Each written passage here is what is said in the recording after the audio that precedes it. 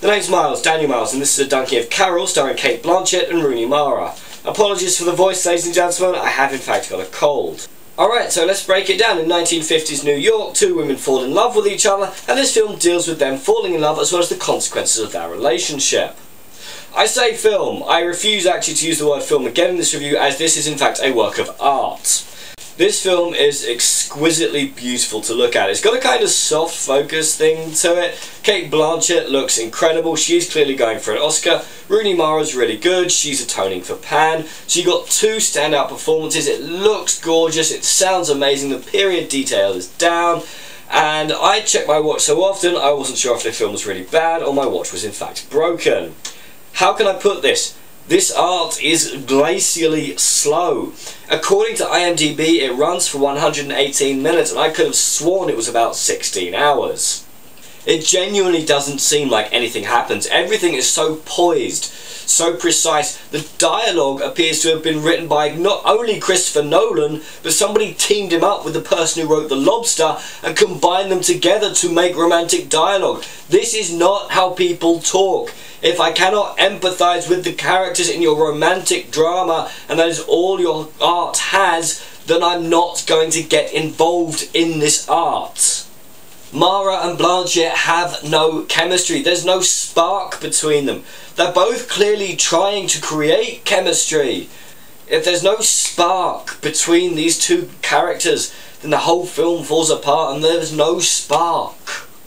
Even when we are clearly supposed to feel something for these characters, something goes wrong, something happens, there's a revelation, and we are supposed to feel something for these characters, I couldn't feel anything at all. It was like there was a glass wall between myself and the world of the film.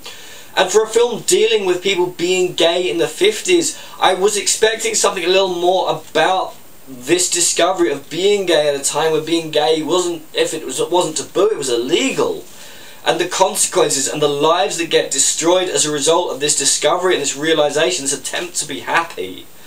But it wasn't. It was just this art house glossy film that takes an hour to be a road trip film. This film got a standing ovation at Cannes, and yeah, I understand why. This film was designed genetically down on a cellular molecular level to win awards. It's got everything that the Academy loves, that film house critics love. But for me, I was bored, my girlfriend was bored, the audience was bored, everyone was shifting and fidgeting, and when your film, a film that has clearly had so much time put into it, is boring, that is the ultimate insult. It's adapted from a book, and you can tell that it's adapted from a book, as clearly a lot of dialogue that needed to be put in wasn't. They put in a voiceover towards the end of the film, but I would really have loved some during the film. A diary, letters to each other, something with which that I could use to get into the characters' heads. Again, there's this glass wall between us and them. Carol is a frustrating, disappointing, slow-moving wreck of a film. It's beautiful to look at, it's won some awards, it's going to win more, but for me, this film is poor. I'm Daniel, this is A Donkey. If you enjoyed this video, please like, share and subscribe.